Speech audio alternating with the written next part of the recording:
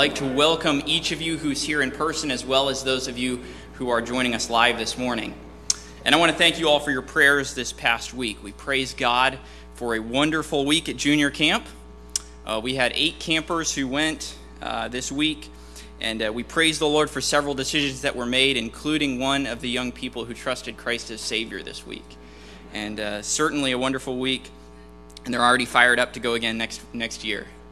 I am grateful that Becca and I and our boys were able to go each day and be able to be a part of it. We treasured the time we got to spend with the boys and girls who were there, and we also benefited from the ministry there of the Edge Christian Camp. I'm very grateful for that ministry.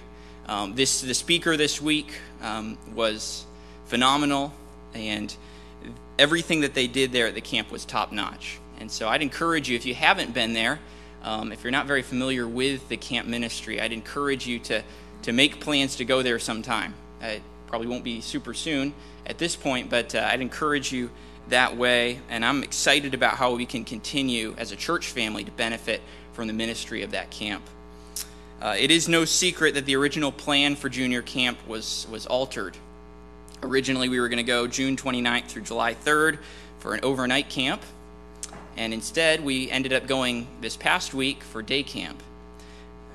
But you know, despite the changes, God's grace and your prayers were very evident. In one specific way, on our way to camp on Monday morning, it started raining. And I don't think that you need to have had much experience with summer camp to know that rain can put a serious damper on the activities. And so I'm not going to lie, I was a little bit nervous on our way there on Monday morning. But every day, Monday through Friday, we had dry weather the whole time we were there. The rain stopped before we got there Monday morning. And then, just as if to remind us that he holds it all in his hands, as we were loading onto the van to head back on Friday, the wind started blowing, the clouds started coming together for a storm. It was just a reminder to me that it was all in God's control. There's a lot that's outside of our control. And we've been reminded about that often these days. We've been reminded about how unsure we are about what the future holds. For me, it's given a new meaning to the words, Lord willing. Lord willing, we'll go to summer camp. Lord willing, we'll meet together again this evening. Lord willing, I'll see you again soon. We're all coming to see that things can change very quickly. We make plans, but they're all subject to change. You know, I think about the early church. When they said, if the Lord wills, they knew that arrest or execution might await them. They knew that they might lose their jobs, their homes, or their loved ones to persecution. There was a lot of uncertainty for them in those days, but there was comfort in those words. If the Lord wills, or Lord willing. They could rest in the fact that whatever happened, it was certainly part of God's plan. Whether their plans were accomplished or not, they could rejoice because God's plans are never thwarted.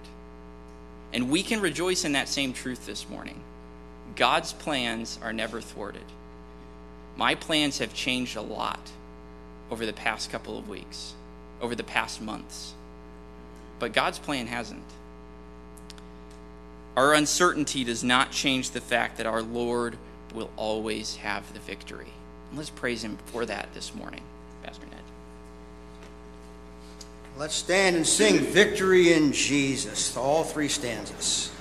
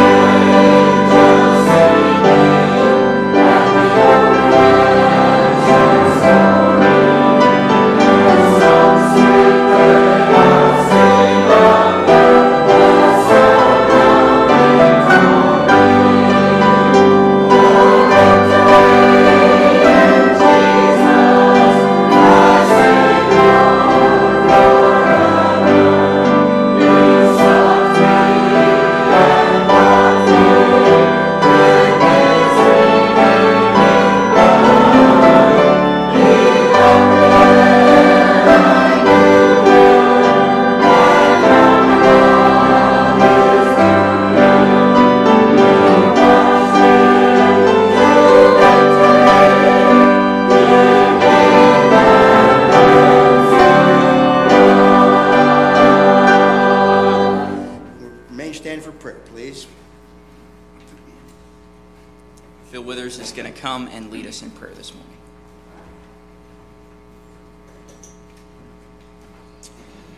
Let's pray. Father, how wonderful it is to know that we have victory in Jesus. We don't have to work for it. We don't have to purchase it. It's already been purchased for us. Because Christ on the cross said, "It is finished." And so we rejoice this morning, Father, in what you have done for us, in loving us, sealing us unto the day of redemption, and Lord, giving us every good and perfect gift because of that love that you have in Christ for us. Thank you for indwelling us with your precious Holy Spirit, who convicts us, comforts us, and always points us to the Lord Jesus Christ. Father, we gather this morning to bring you praise and honor and glory, because, Father, that is what is due your name. And Father, we thank you for the perfect gift of your word this morning. We ask that you would give Pastor Brown an unction from the Holy Spirit to preach without fear, favor, or compromise, so that we can hear what thus saith the Lord. We ask your Holy Spirit to do a work in us this morning that would convict us, to help us lay aside every sin that doth so easily beset us. And Lord, we'll just give you the praise and honor and glory as we worship you this morning. In Jesus' name, amen. You may be seated.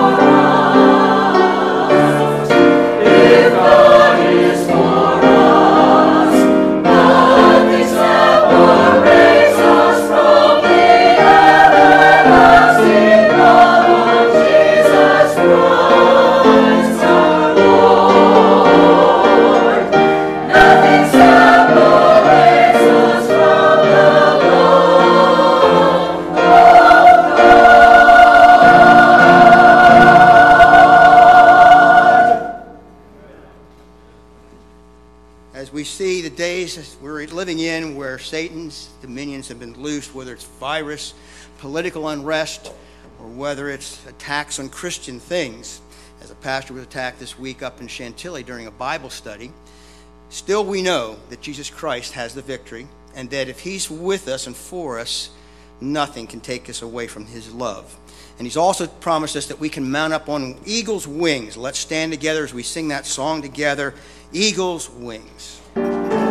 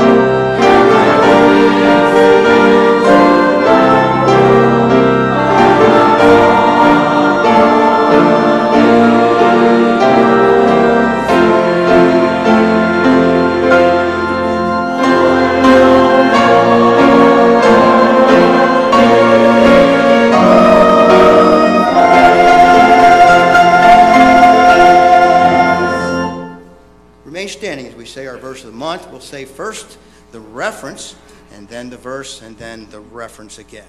Matthew 5:16. Let your light so shine before men, that they may see your good works, and glorify your Father which is in heaven. Matthew 5:16. Thank you. You may be seated. You want to take a moment to welcome any guests who are joining us this morning. It's good to have some guests back who've been with us before, as well as anyone who's visiting with us by live stream. I want to make sure, I don't believe there are any first-time guests here this morning, but I don't want to overlook anyone. Anyone, is this your first time here this morning? All right. I'm not going to make you stand up and introduce yourself or anything, but all right. Well, it's good to see each of you. If you are joining us by live stream, and perhaps this is the first time that you've joined us this way, or maybe it's not, but you haven't been here in person, we haven't had the chance to meet you, we'd love the chance to hear from you, just to know that this has been able to be a blessing to you, as well as if there's something that we can help you with spiritually, a way that we can be an encouragement to you. We'd love to hear from you about how we can help that way as well.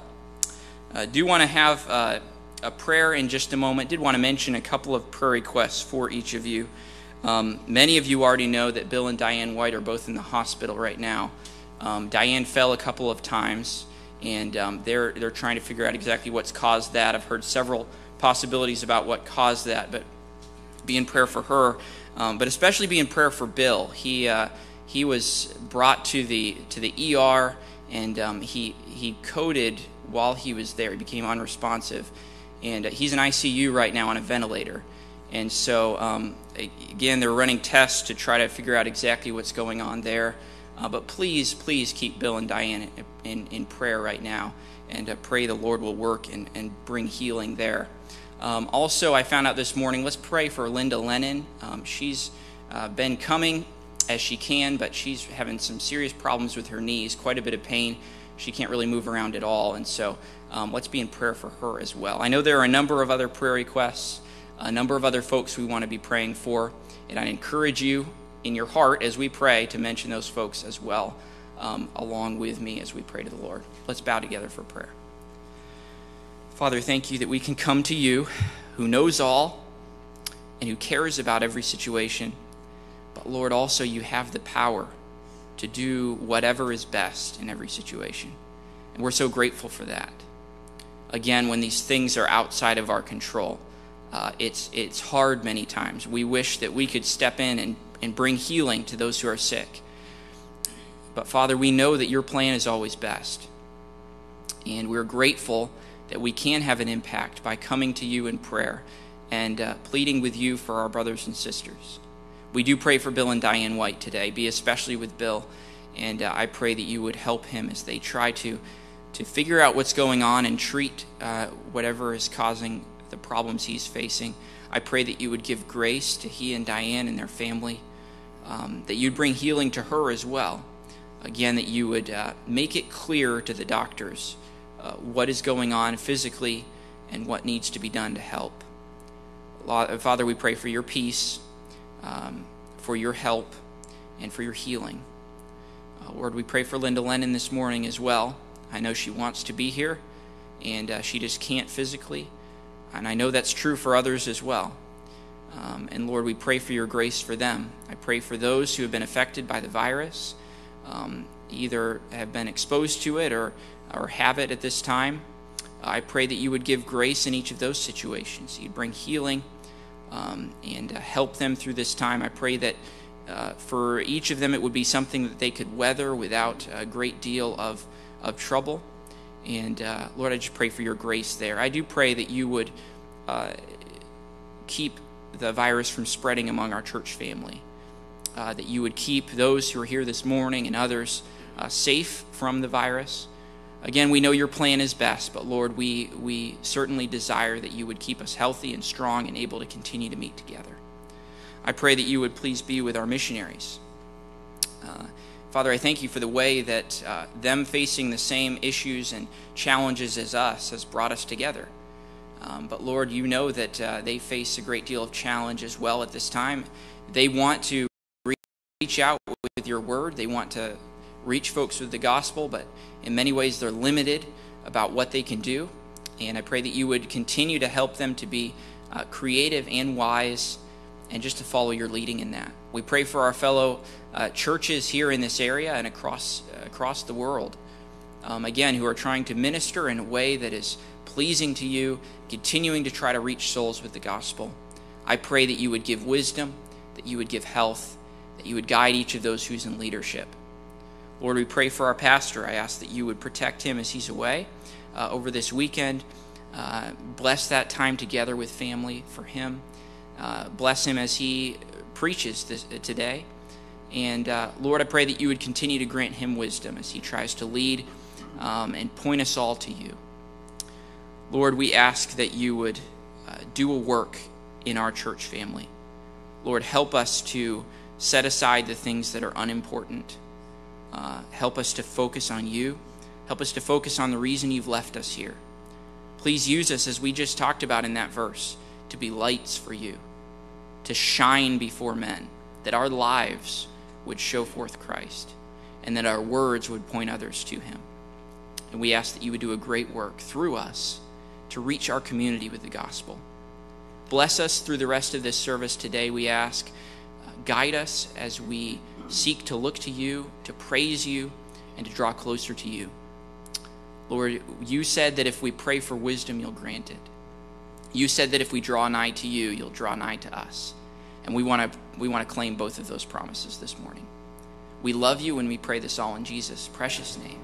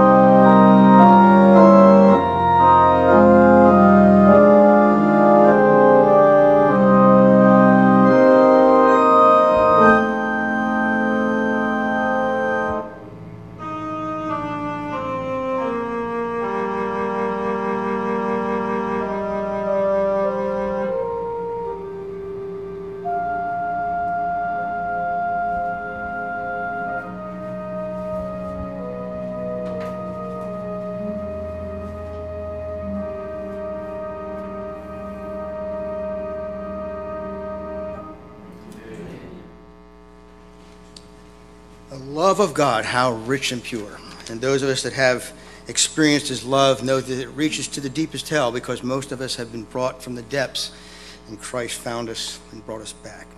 We're going to stand and sing Under His Wings. What a great place to be able to stay and to be sheltered. Under His wing. Let's stand together and sing.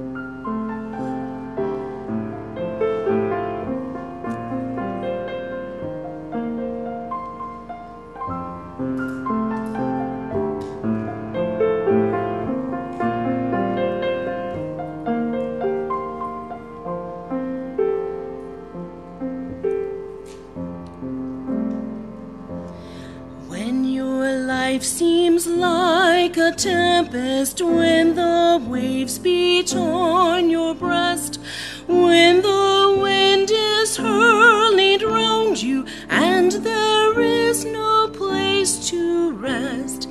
Then you look out through the shadows and you see him looking too, saying, "Hush, not to the storm, but saying, hush, now to you."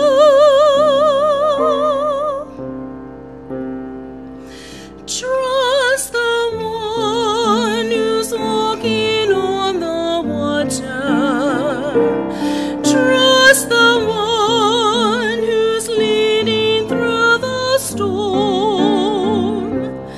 When you cannot see the shoreline, when there is no goal in sight, when you focus on the certainty that all will be alright, trust in him who made the tempest, trust in him though tossed and torn, trust the one who walks on water.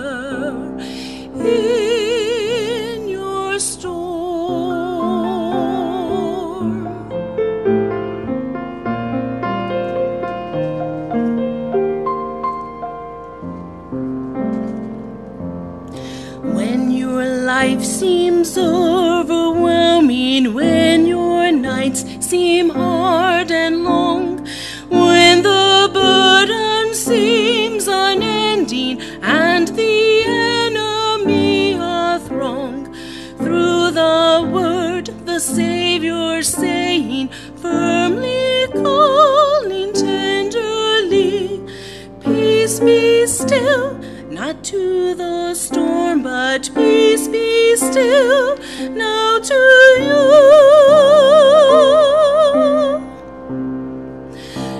Trust the one who's walking on the water.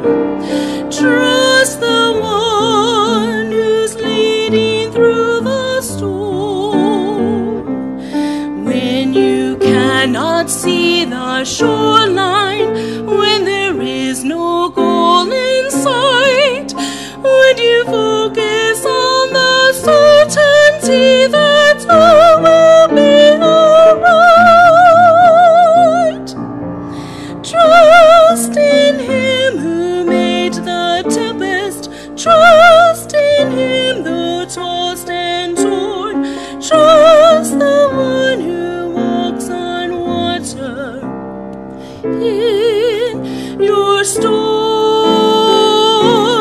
Hasten now, O weary pilgrim, don't you fear and don't you doubt. Would you trust your gracious Savior, though your life seems tossed about? Oh, remain within the tempest, seeing Jesus in the way. May the trial to you be precious as you trust Him and obey. Trust the one who's walking on the water. Trust the one who's leading through the storm. When you cannot see the shoreline, when there is no goal in sight, when you focus on the certainty that all will be alright, trust in Him who made the tempest, trust in Him though tossed and torn, trust the one who walks on water in your storm.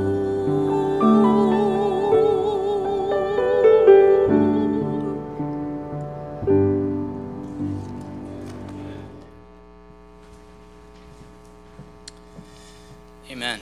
I'm grateful for a faith that doesn't pretend bad things don't happen. A lot of people don't know what to do in life. They just have to focus on the happy things and pretend that bad things aren't there. But in Christ, we can face trouble head on because we can trust in the one who's in control of it all. Thank you for that reminder and song this morning. I hope you all don't mind being guinea pigs, because the message I'm going to share this morning will be unusual. I've never heard a message quite like it before, but I trust the unusual format will be a help and not a hindrance to the Lord's work this morning. But let's pray, and then we'll get into it. Father, I thank you for your word. Thank you for the richness of it. Thank you that we can never mine its depths. Thank you that there is so much there. Thank you for all those in Scripture that we can learn so much from. And as we seek to learn from one of those individuals this morning, I pray that you would draw us closer to you. Help this to be about Christ, focusing on Christ. Help us all to be challenged and encouraged and drawn closer to you as a result of our time this morning. We pray this in Christ's name. Amen. I'm going to be sharing a testimony with you today, but it will not be mine. It will be the testimony of an individual in Scripture. To help us really enter into this individual's life and testimony today, I'll be sharing it from his perspective. So I will, in a sense, become this character. while some imagination is involved in that, every possible detail has come from the words of Scripture. I'm not going to be reading any Scripture passages aloud to you this morning. I'll be quoting from some, and there's going to be some Scripture passages on the screen for you that are the basis for what I'm going to be sharing today. Specifically, I'd encourage you to take the time to read all the passages. Go ahead and jot them down once they're up there. But especially read Acts 9, Acts 22, and Acts 26. In fact, if you'd like, you can turn to Acts 9 this morning, and more or less you'll be able to follow along with the words of Scripture as I share this testimony today.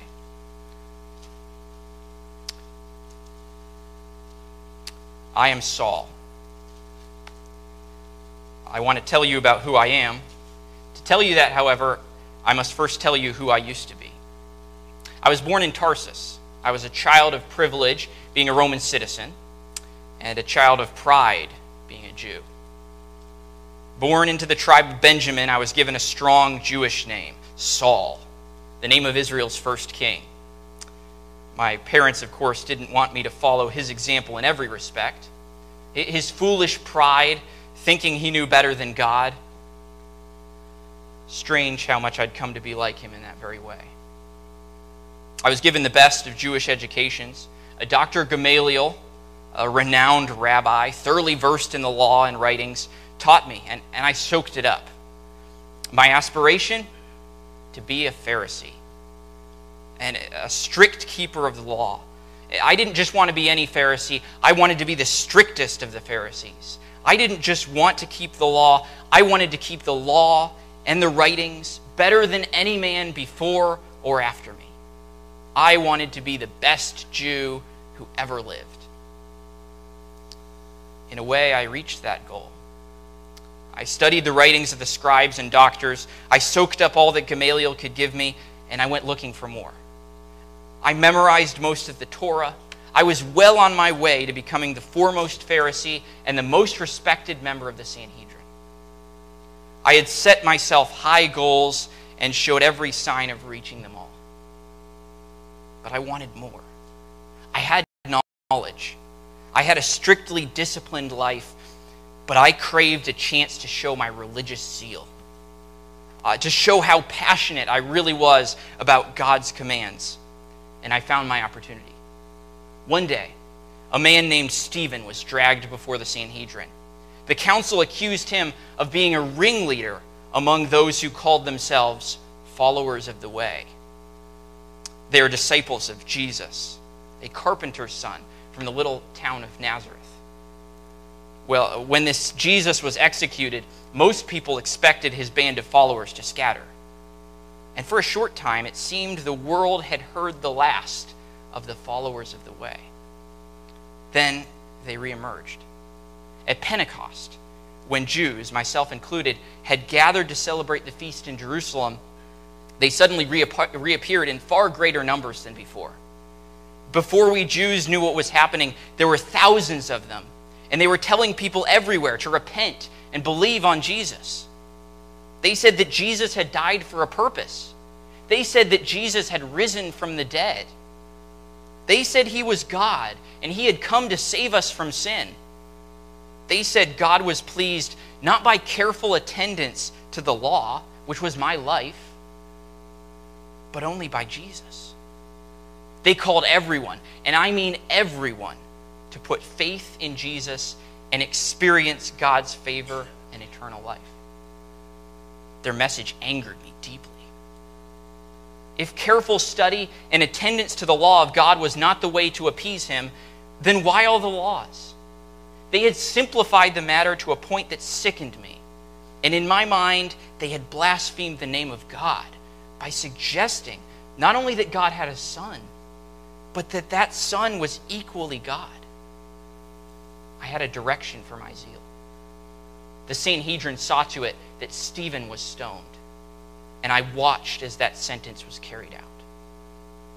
I wanted to stone them all. I hated the followers of the way. I hated the name of Jesus. I hated this simple faith that they preached. I wanted it all eradicated. I wanted them all wiped off the face of the earth. Even under the Romans, we Jews still had some authority. With the high priest's blessing, I began to hunt them. No gathering in Jerusalem was safe. I couldn't personally execute them, but I could have them imprisoned. I would find out which house they were meeting in, and I would raid it, seizing men and women, imprisoning them because they dared call themselves followers of the way. They dared declare allegiance to Jesus. My anger was unbounded. As I dragged them away, I would hurl every insult I could imagine against Jesus, calling him everything from an illegitimate child to a disillusioned fool. I swelled with pride any time I could force them to deny Jesus or to dishonor his name.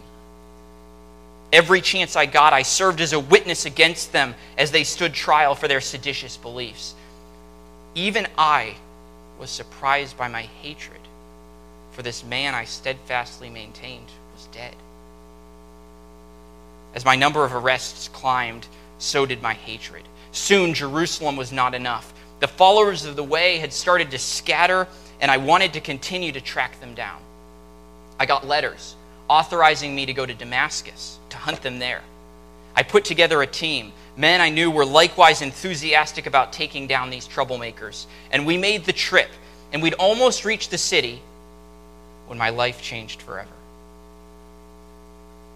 I met him.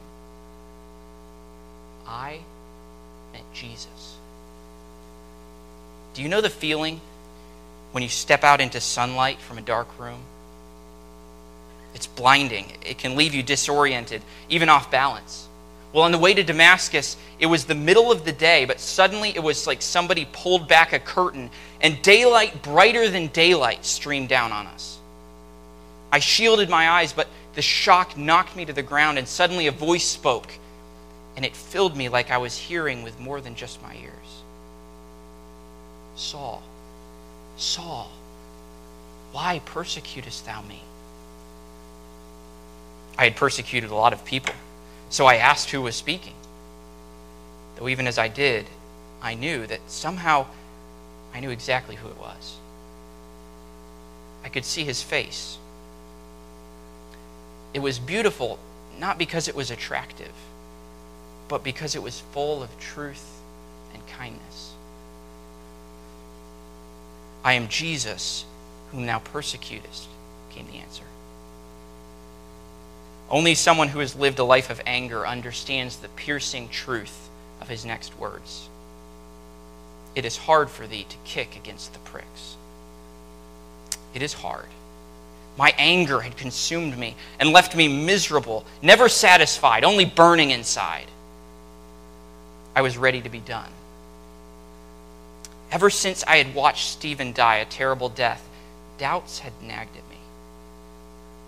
How could someone die so violently and yet so peacefully? Calling, even as he died, that God would forgive his accusers, that God would forgive me. The scene often played before me as other followers of Jesus peacefully and joyfully responded with kindness to my bitter anger. Even as I hauled them away, many prayed for me. Many tried to tell me that if I only believed in Jesus, I too would receive the Holy Ghost. Even as I spewed venomous insults in response, doubts nagged at my mind. Now, as I lay on my face in the presence of the Jesus I had so often blasphemed, I surrendered. I trembled as I said the words. Lord, I said, what wilt thou have me to do? I was done trusting in my religious works. After all, look where my piety had led me.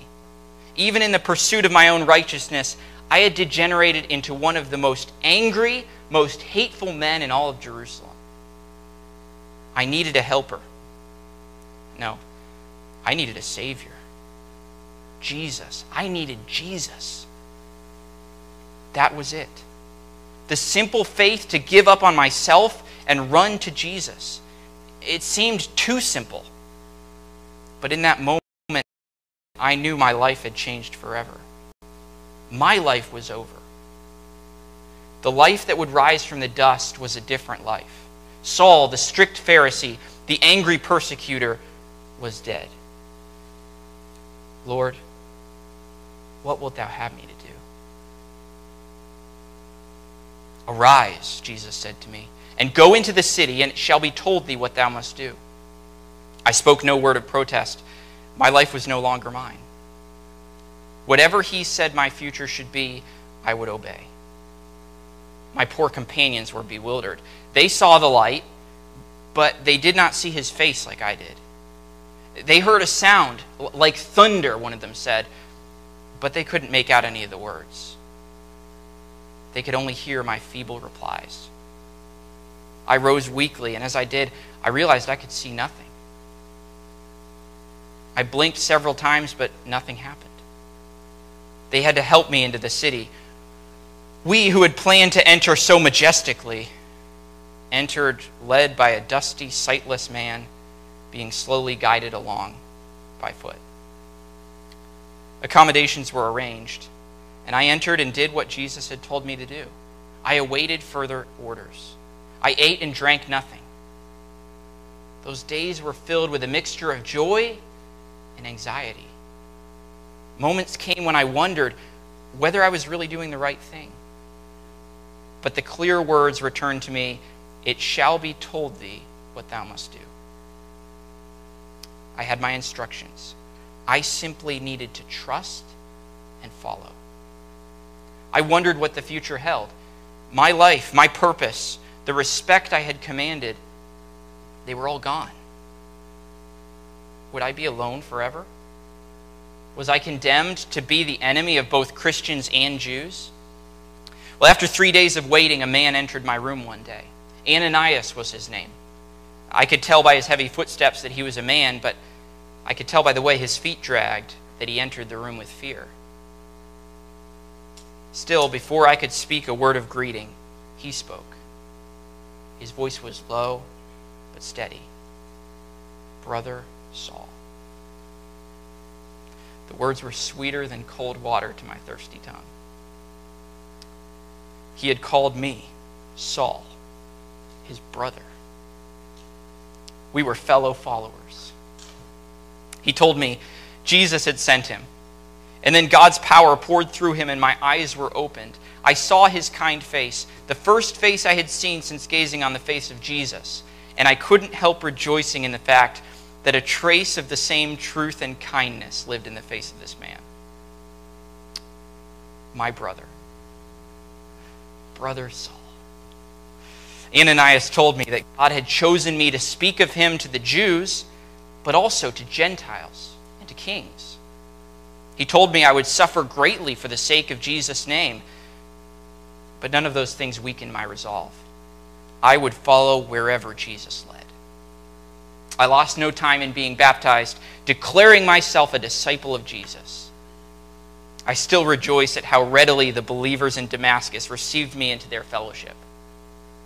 I did run into trouble later in Jerusalem. The disciples there had a hard time accepting that the hardened hater of Jesus could have become his disciple. My faith needed to grow, but God had to grow their faith too. Brother Barnabas helped with that. When they were afraid of me, Barnabas vouched for me. I guess you could say he vouched for God. He reminded them that God really was great enough to save a wretched man like me. Jesus' blood really is enough. The believers at Damascus, though, were different. They received me. Beginning with Ananias, they called me brother. I joined their fellowship, and soon I began to preach to the Jews, my countrymen. I wanted them, too, to know the foolishness of trying to establish our own righteousness. Only Jesus, I told them, only Jesus kept every scrap of the law. Only he could live up to God's perfect standard. Only he can offer a means of satisfying God. My zeal had a new outlet. It was no longer angry zeal. It was a zeal of love. I wanted them to know. I wanted them to believe. I wanted my Jewish brothers to become my believing brothers, fellow followers of the way. I First, they were amazed. They thought there must be a mistake. It shocked me the first time I experienced the same venomous hatred I had hurled at Jesus' disciples. I found that the one who had hated was now hated. I had been the foremost enemy of Jesus, and now the enemies of Jesus wanted nothing more than to take me down. By God's grace, I grew. I learned much. And as I lived each day to follow the orders of my master, he helped me become a well-known speaker there in Damascus. Ananias' words began to come true. There were Jews who listened, but Gentiles began to ask to hear as well. Speak of God to the Gentiles? At first it struck me as impossible. Jehovah is the God of the Jews, right? Then I remembered a phrase from the scriptures. Jehovah is the Lord of all the earth. I thought of the words of God to Ananias. He is a chosen vessel unto me to bear my name before the Gentiles. It began to dawn on me that Jesus came not just to save the Jews, but all people, every group, everyone. Jesus died for the world. Father, forgive them, Jesus had prayed from the cross for Romans. I began to understand that I, the proud Jew, the Pharisee among Pharisees, was going to proclaim the wonderful news of Jesus to the Gentiles. Dogs, many Jews called them. I seemed the wrong man for the job. My background had prepared me, if anything, for preaching to my fellow Jews. But I learned to rejoice in God's way, even when it makes no sense. Perhaps that's the reason some Jewish Jerusalem believers struggled to believe God wanted me as a messenger. I just seemed so ill-fitted to the job. I'm not an attractive man. My short stature and homely looks command little respect. I struggle when speaking before a group. Despite my education, though I have no trouble writing, when I try to speak to a crowd, my words flow no better than those of a common, unlearned man on the street. Many of my listeners have written me off as ignorant. And beside all that, I have my sickness, my thorn, I call it. It prods and pokes me everywhere I go. For some, it distracts from my preaching. For others, it makes them ashamed to be with me. I often wonder why God would allow it to remain. It seems such a hindrance. It seems to hurt rather than help my work for God. Still, I'm learning that the way of God is best. Even in this, I'm learning to rejoice in God's way, even when it makes no sense. I'm learning to be a follower of the way. The words of Ananias are coming true in another respect. He told me that the Lord said I would suffer great things for his name's sake. I thought perhaps he meant the ridicule that I would face for turning to Jesus. I thought he might mean the humbling nature of speaking before crowds again and again with my weaknesses.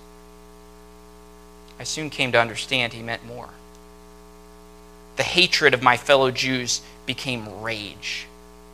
They knew they had no grounds to have me executed, but they wanted more than just imprisonment for me. They wanted me dead. They hatched a plan to murder me and posted guards at each of the city gates so I could not escape from Damascus. The name of the Lord be praised that I found out about the plan. At first, I did not believe that such a thing could be true. Then I remembered my Lord's words through Ananias. Perhaps the great suffering was only beginning. The believers at Damascus banded together to help me, to help Brother Saul. They got a large basket and used ropes to lower me over the wall, and I fled to Jerusalem. It did not take too long before I had an attempt on my life there as well. This time, it was the Greeks who tried to kill me. Somehow I feel that the suffering and danger are far from over. Along the way, Barnabas has continued to help my faith. At one point, I ended up back in my hometown of Tarsus for a time, unsure where to go next. I wanted to take a step forward, but I was unsure which way to go. Barnabas helped me in my indecision. He came for me and told me he wanted my help in Antioch. I've been his companion ever since. He has helped my faith immensely. He's helped me continue to walk, always pointing me to Jesus. We're in Antioch now. This is a wonderful assembly. We're surrounded by believers, some of them Jews, some of them Gentiles, from so many different backgrounds and cultures, and yet we're unified with the closest bond that I've ever known. A new term has begun to be used. I do not know if it'll catch on, but I hope it does. They're calling us Christians. We are followers of Christ, the Anointed One, Jesus the Messiah. We are followers of the way, but Jesus is the way. We're followers of Christ. We are Christians. Barnabas and I are preparing for a trip. It will be unlike any trip I have known. We're sailing to Cyprus, the place of Barnabas' birth, to tell them there about Jesus. We do not know where else we'll travel, but we leave with great anticipation. We follow Jesus to Cyprus and look forward to where else he'll lead us and what he will do to change the lives of those, both Jews and Gentiles, who cross our path. We walk in simple faith. We are followers of our Savior, followers of the way, and there's no other way I would rather walk.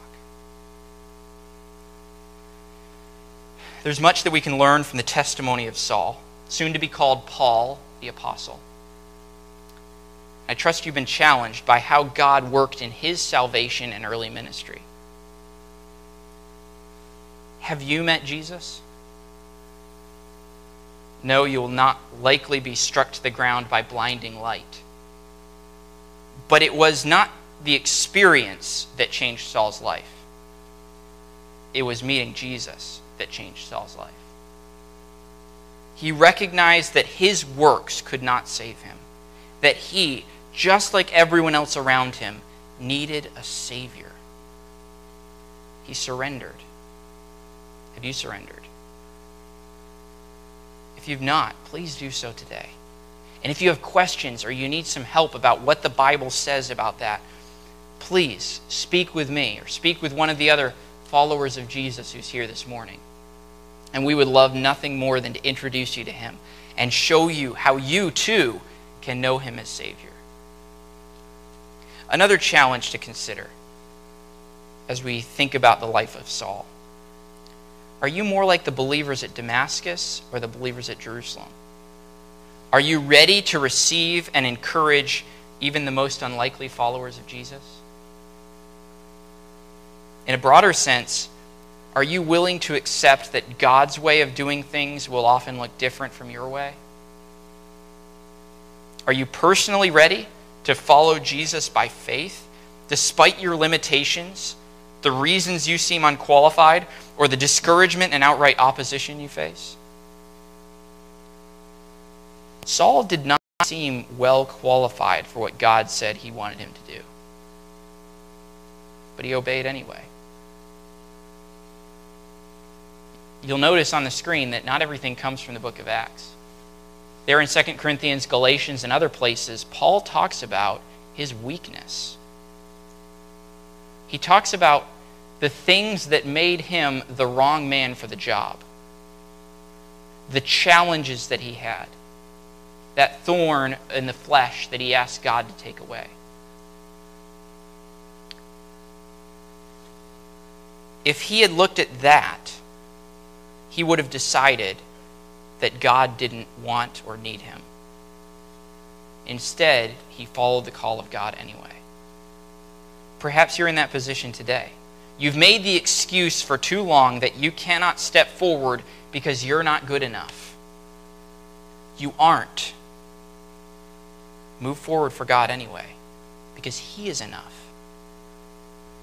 We don't think of Saul as the weak, sick man that he was because of the amazing way that God used him.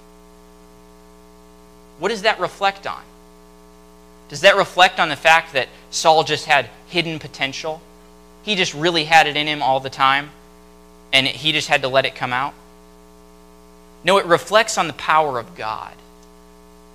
God used Saul not because Saul was the right man for the job. God used Saul even though Saul was the wrong man for the job. And God wants to do the same in our lives. In fact, if you think you're the right man for the job, then you probably need to go back to the Lord and let him help you with that pride. You aren't enough. You aren't good enough to accomplish what needs to be accomplished. But God wants you anyway. And his power is enough. Perhaps today you know of a fellow believer who needs to be helped, who needs someone to come to them and take some steps of faith alongside them. Saul had Barnabas, and before that he had Ananias. How far would Saul have gone if Ananias had not obeyed God? How far would Saul have gone if Barnabas hadn't trusted in the power of God in Saul's life? If not for those men, where would Saul have ended up? Now, of course, we can say God's power is greater than all that. God can accomplish his plan despite all of that. But from a human perspective, those men were incredibly important and instrumental in Saul's life. How many other Sauls are out there today, waiting for a Barnabas to come to them and say, let's serve God together? Come with me to Antioch, Saul.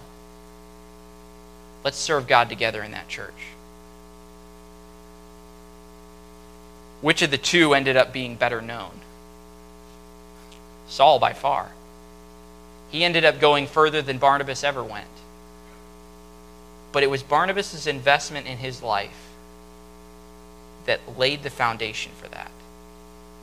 And I want to challenge you today, whether you think you're in the right position to be a Barnabas or not, whether you think that you're the mature, the perfect person for the job who just has all the experience in walking with the Lord, or whether you say, I'm struggling along this way too.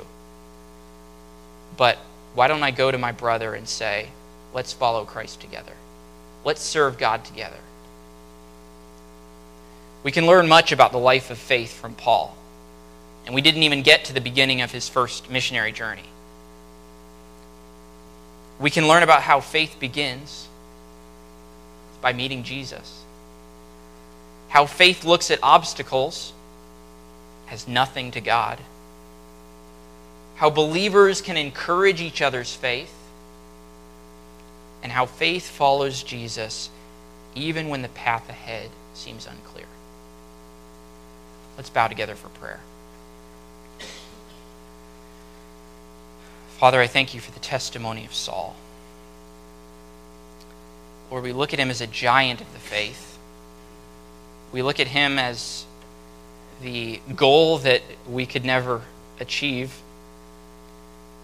Father, we forget how weak he was in his own flesh.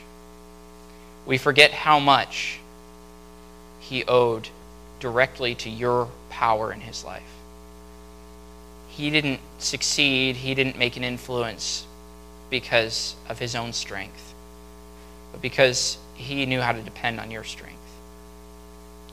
Father, I do pray this morning that if there's somebody here who does not know Christ as Savior, who has never truly met Jesus, who has never truly said, I'm leaving all of me behind and I'm trusting only in Jesus, to help them see their sin and their need for you today. Help them to take that step of faith and trust in you and begin that wonderful life of walking by faith. And Father, I pray for those of us who are Christians, who are followers of Christ. Help us to follow by faith. Lord, if there are obstacles or challenges or limitations that are stopping us from doing what you want to do in our lives, would you help us to move ahead with your power today? If there's somebody else in our life who needs an encouragement, who needs somebody to come alongside and encourage and help their faith, would you help us to do that? Lord, help us not so much to be like Saul, but to be like Jesus. We love you. We pray this all in Jesus' name. Amen. We're going to have a hymn. The instruments will play. We're not necessarily going to have a come forward invitation. If you'd like to come up here and pray, you're welcome to do that. You're welcome to pray there at your seat about what the Lord has worked in your heart about. And again, I'd encourage you, if you need Christ as Savior, if you have questions about that, please see us. I would love to talk to you about that, take as much time as is necessary to speak to you about Christ. So please catch me and speak with me after the service. If you need to surrender something to the Lord, do that today. If you'd like to talk to somebody, counsel with somebody, spend some time seeking the Lord together, trying to have the Lord's direction, again, please reach out. Myself and the pastoral staff, we'd love to take the time to counsel with you and try to point you to the Lord.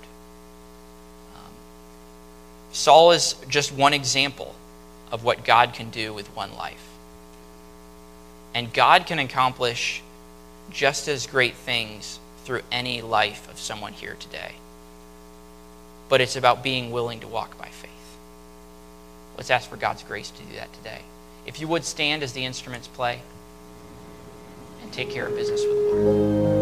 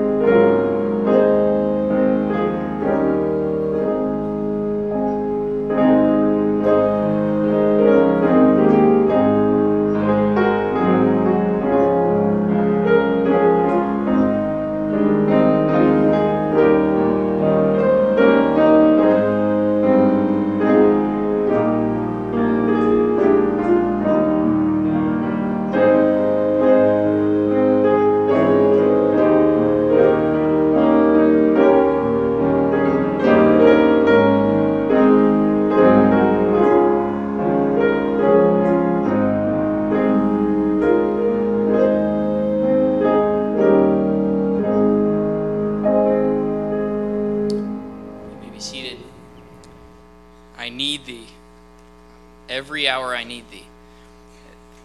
You know, as Paul shares in the book of 2 Corinthians, that's why God let that thorn in the flesh remain.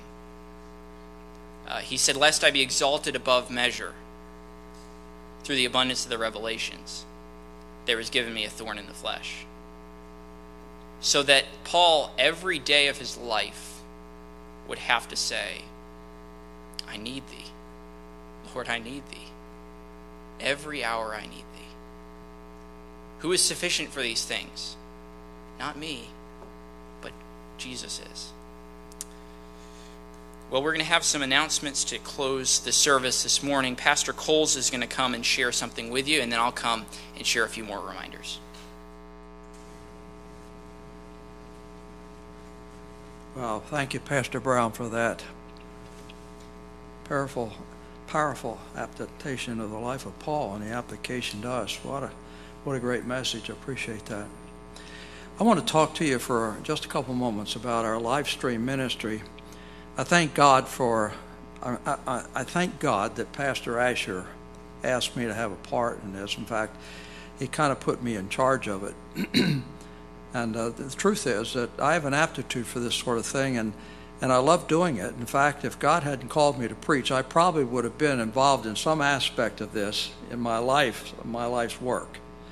I like it that much. I love it that much. But I need some other people that love it just as much. We're in need of some camera operators. I have one camera operator that's on vacation all this month. Another one texted me last night and said he wasn't able to be here today, and we understand that. And I would like to get enough camera operators that I can rotate you, and you wouldn't have to do it all the time, but we'll rotate it. But before you respond to this, I want you to pray about it. This is a ministry. Our live stream ministry is a ministry. And we consider it a ministry, and we put our heart and soul into it because it is a ministry. Operating a camera is not just standing or sitting behind a camera and looking at it. It's a ministry. It gives a person with an aptitude and opportunity to use some imagination and to look for shots and so forth. That's important. I plan to give some training to to the whole live stream crew. We're building a crew, and if you feel like you might have an aptitude in running a camera, operating a camera, whether you're a man or woman, teenager, and you would like to get involved in this ministry, come see me about it. We need you, and I thank God for Deidre. She's taken over the sound aspect of it up there. She's doing an excellent job. We have all professional equipment. Some of it's kind of low-end professional equipment, but it's professional equipment, and we're trying to do a professional job. We're trying to do it like if you're watching at home, that it's a television program. We want to do it that way because we believe that it'll generate more interest and entice more people to watch. We'd like to get a large watching capacity or people watching. We have people in other countries that are watching, and other people that don't come to Good News Baptist Church that are watching the live stream. And we've heard from several and have gotten some wonderful comments from people that have watched our live stream presentation. But it's an excellent opportunity to get the gospel out. There'll be some people that'll sit at home that won't go to church. We'd like for them to go to church, and we'd like to entice them, if they're in this area, to come to Good News Baptist Church. So if you feel like you might have an aptitude for this sort of thing, come talk to me about it, and I'd like to get you involved in our live stream ministry, okay? We're getting some new equipment. The church voted Wednesday night to buy a new switcher, which will improve the quality of our live stream. And they'll take some time for training on that new switcher and so forth. But we'd like to get you involved. If you're interested in that, please come see me. But consider it a ministry. It's not a way to get out of a service, because you're not getting out of the service. And as a matter of fact, it'll get you more involved in the service because you have to concentrate on what's going on. That's why I said you don't stand or sit behind the camera. You have to know what's going on the platform and listen and hear and respond in response to that. So let me know if you're interested. Thank you, Pastor. And I'm very grateful for Pastor Coles and all of his work there, and the desire for excellence. And for those of you who watched live stream all through the time when we were away, you noticed that a lot of things changed, hopefully for the better. There were a lot of improvements made, a lot of lessons that we learned, and Pastor Coles is behind most, if not all of that. And so I'm grateful for his hard work in something that people only think about when it messes up. And so thank you, Pastor Coles. Again, be sure to see him if you're interested in that. For those of you who are joining us by live stream, we'll stay connected for our morning service. That was our morning service. For our Adult Bible Fellowship hour beginning at 11 o'clock.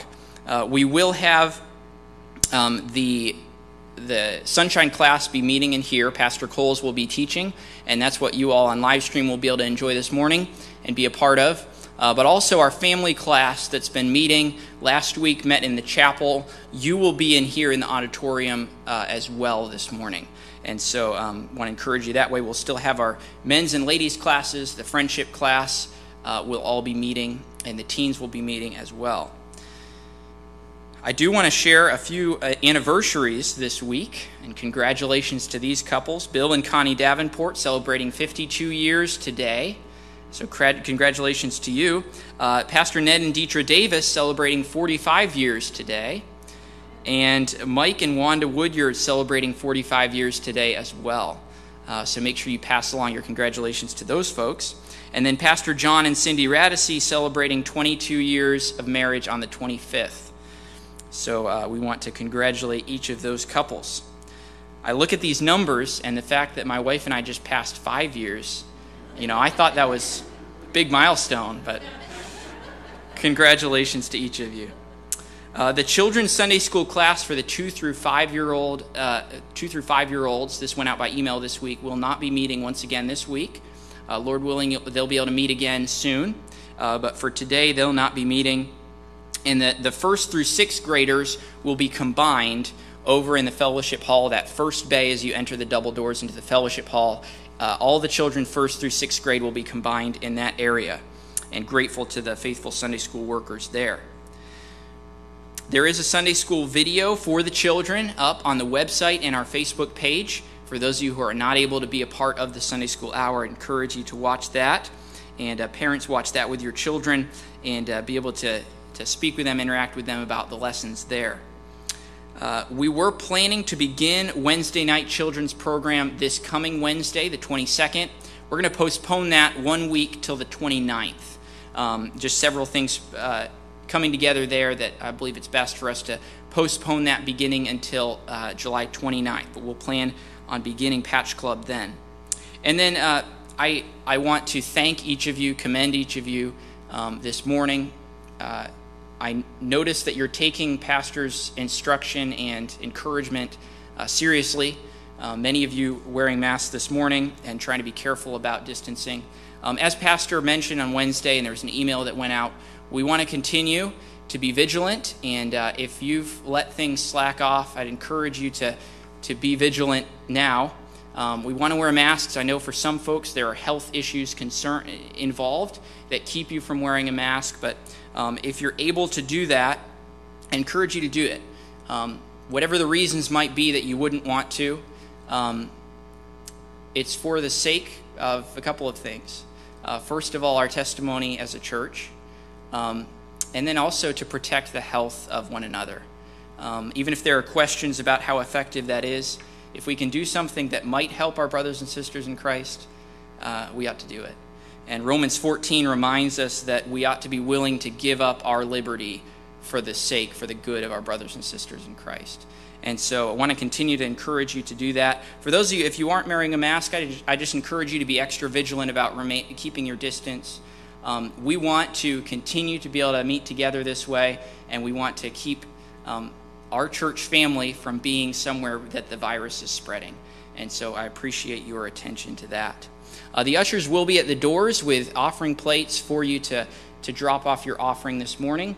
We'll have a word of prayer and you'll be dismissed. If you would stand with me together as we pray.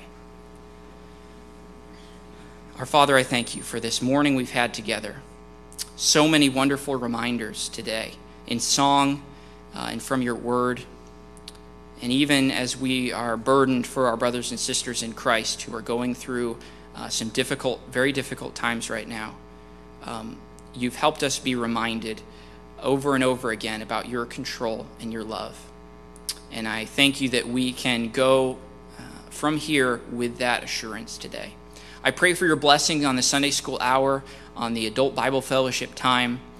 Would you fill each of the teachers, help them as they share your word, to share it faithfully, and help us all to listen eagerly, ready to receive what you have for us. We love you and we pray in Jesus' name, amen.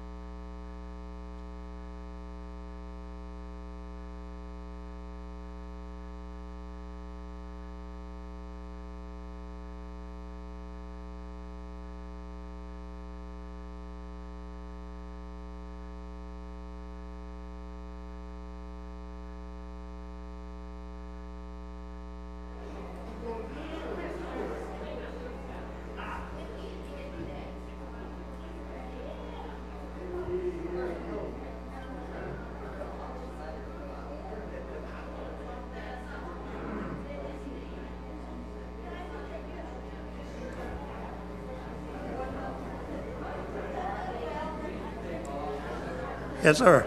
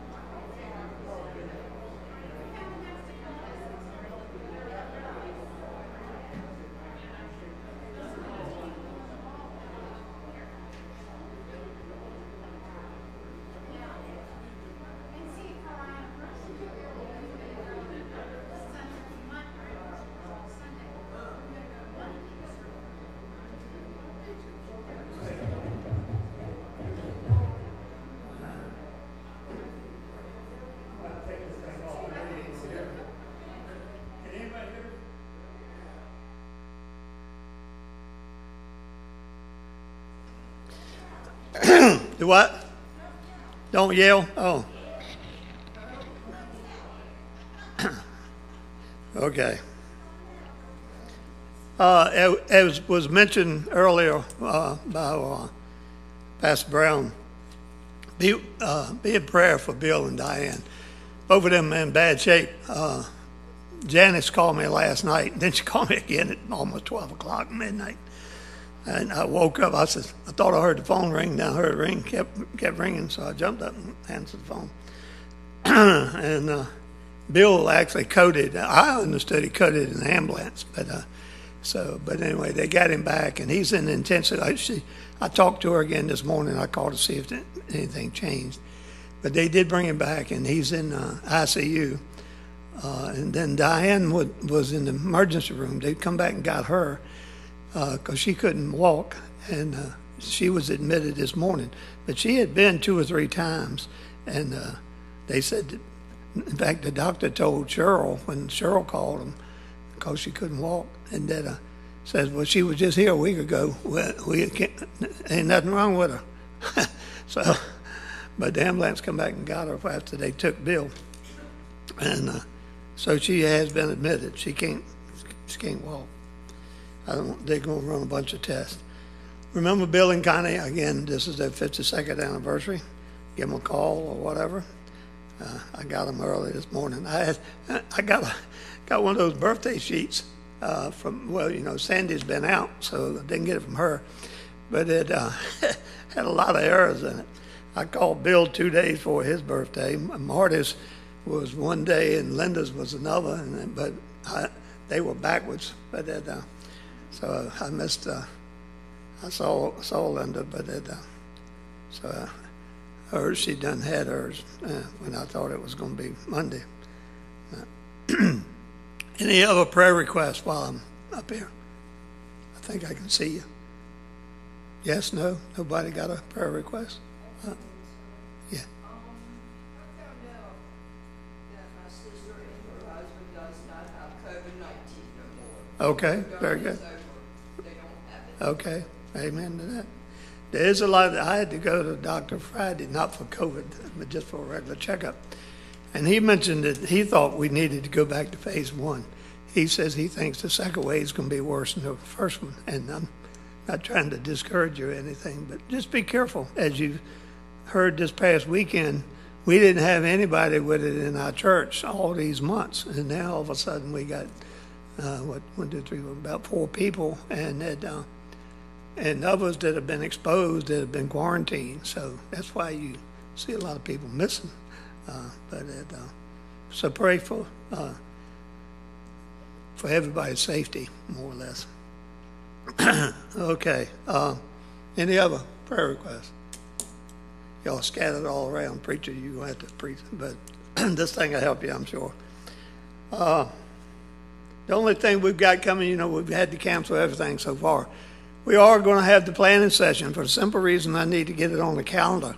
The planning session is August the 11th, I believe. It's at, I don't have a calendar up here with me. I'm pretty sure it's a Tuesday. But anyway, it's August 11th. We have, what's the best pizza? Free pizza. So we're going to have pizza and sodas and what have you. And we will space you out a little bit so that we won't be on top of each other. But come with some ideas of what you want to do next year, and hopefully what we've got left of this year from about September on. But anyway, we need to get that done so that they can get it in the calendar when they have the meeting. Okay, let's go to prayer right quick. Lord, we do thank you for the opportunity to be in your house this morning, Lord. We do ask that you continue to watch over us and protect us. Lord, I ask that you be with Brother Bill. I'm sorry that he's having so much physical issues. I pray he's failed several times. And yesterday he coded. And pray, Lord, that you be with him, be with the doctors, give him wisdom as how they minister to him, as well as his wife, Diane, Lord. Be with her health. Lord, and be with Janice. She was mighty stressed out when she called last night. And so be with her as well. Lord, we thank you for Bill and Connie, 52 years. Hope, Lord, that they have a real nice day today. Lord, be with Pastor Coles as he brings us the words that you'd have us to hear today. Help us to be tentative, shut out the things of the world, Lord, that we can listen and apply it to our lives and walk closer with thee.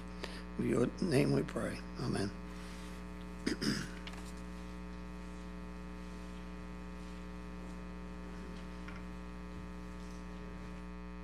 Thank you, Bob.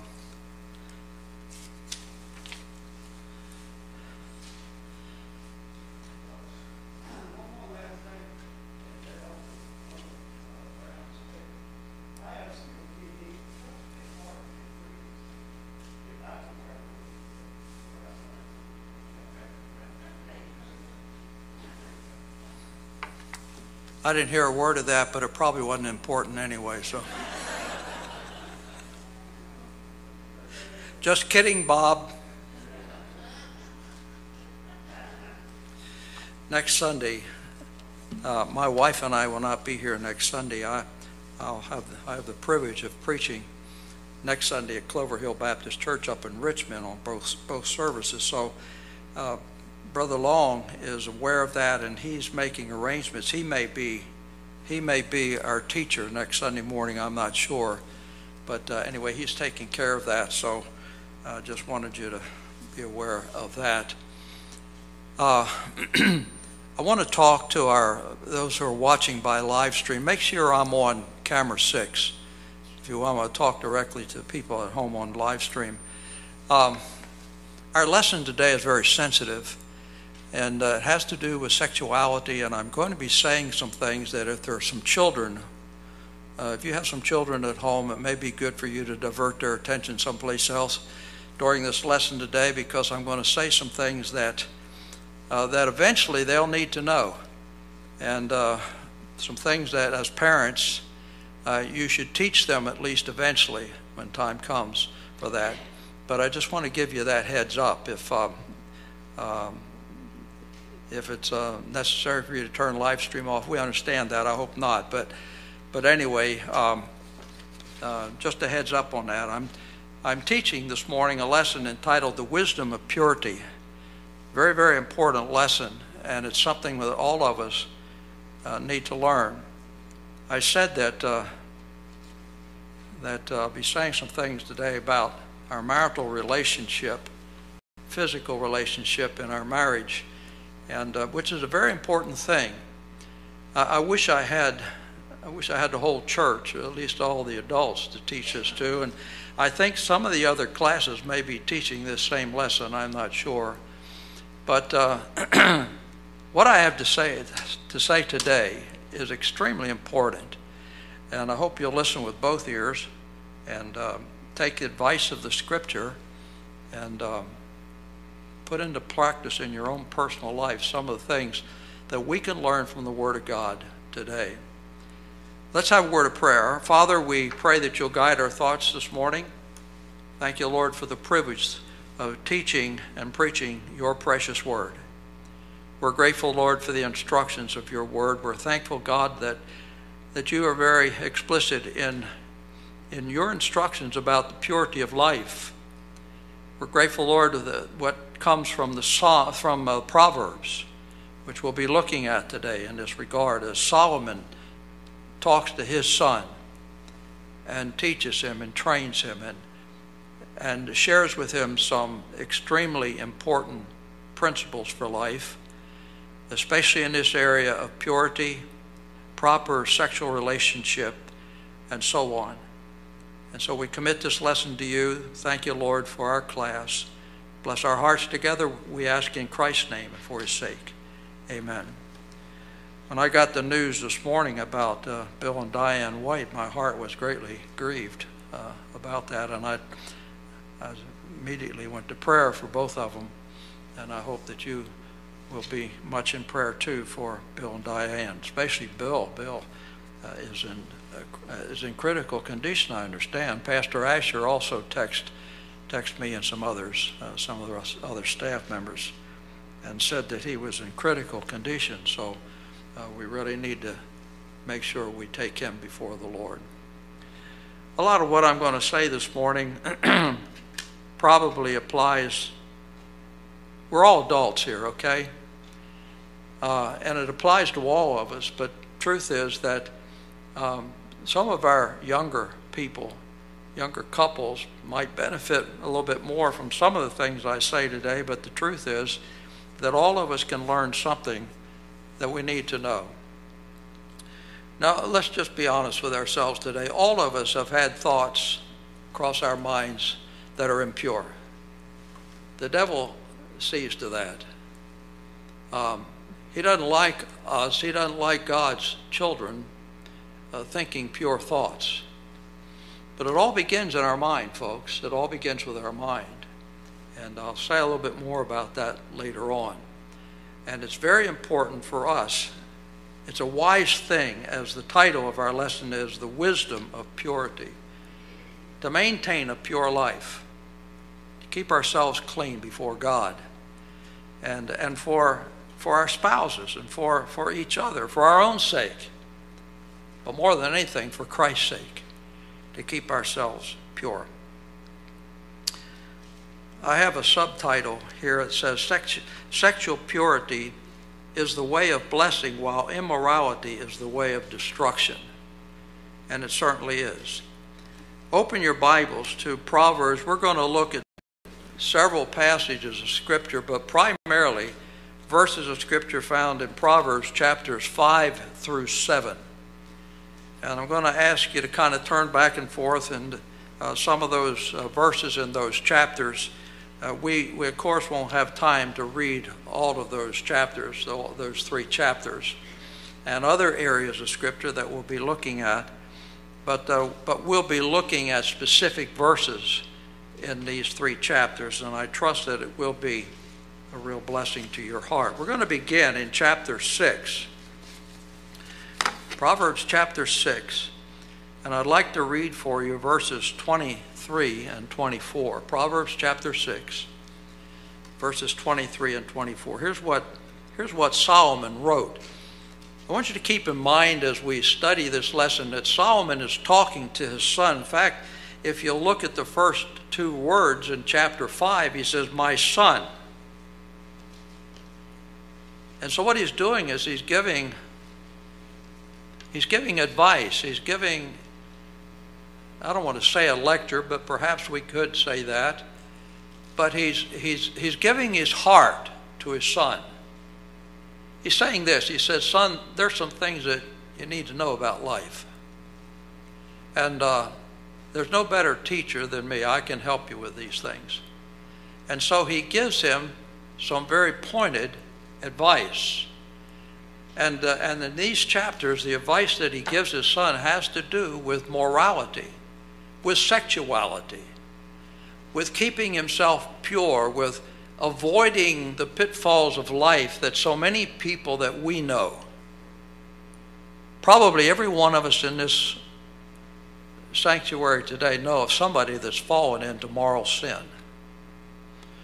and some people that we thought better of, some people that we thought would never be impacted by such sin. And we were surprised when we heard about it, and grieved when we heard about it, maybe even in our own family. And but I want to tell you that none of us is exempt from this. None of us. We all have like passions, and we still fight with the flesh every day. And it's a battle. The devil doesn't like us living pure lives. The devil doesn't like it when we try to glorify God in our bodies as we're supposed to do. He doesn't like that. And he'll do everything he can in his power to get us to go astray. I don't know if there's ever been a time in history. Maybe there has been. I don't know, way back. I don't know. I understand that during the Roman Empire that things were very, very immoral and just debauched. But we're approaching that, or we have come to that in this day. You can hardly turn on the TV without being inundated with some kind of sexual content and perversion. In fact, we've even got to the point in our social life today where we've accepted it. It's become accepted practice, homosexuality and all these other perverted types of sexuality. They've become accepted practice in our society today, and the truth is that it's even impacted some Christians' lives. I've known some Christians, some people who claim to be Christians that were homosexuals. Well, I've got some news for them. And my heart goes out to them. And they've been deceived by the great deceiver, Satan. But here's what Solomon says to his son in chapter 6, verses 23 and 24. He says, for the commandment, he's talking here about the Word of God. He says, the commandment is a lamp, and the law, again, a reference to the Word, and the law is light, and reproofs of instruction are the way of life. He's giving his son instructions here. And he said, son, as I share this with you, I know it's a reproof, but it's a way of life. And then he goes on this, and he says, this is the way of life, to keep thee from the evil woman and from the flattery of the tongue of a strange woman. When you read that term, strange woman, in the book of Proverbs, he's talking about a harlot, a prostitute perhaps, but an immoral woman, and who's ready to deceive you and destroy you. Sexual freedom has thrusted a great cost upon our society today.